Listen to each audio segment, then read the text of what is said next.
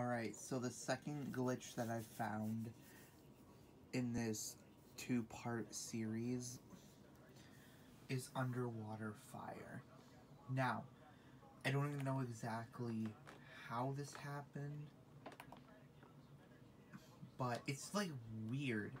So, I was just sitting here, as you can see, all the blocks. I was destroying I was destroying a place that I built.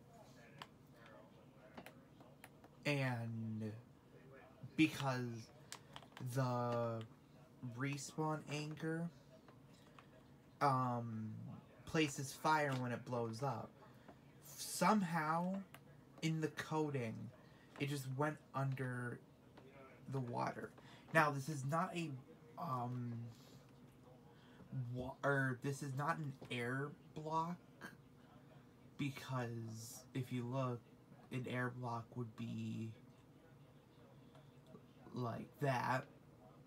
So I don't know how this happened, but I hope you guys enjoyed.